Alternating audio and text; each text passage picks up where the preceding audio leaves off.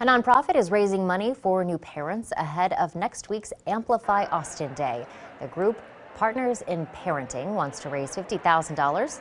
The goal is to build a support network connecting about 400 parents with trained facilitators and parenting experts. For 10 consecutive weeks, the organization hosts structured support meetings for new moms and dads who want a little guidance.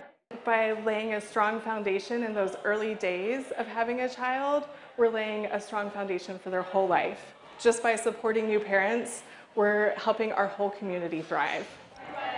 Last year, Amplify Austin raised more than $11 million for hundreds of nonprofits in Central Texas. It kicks off next Thursday.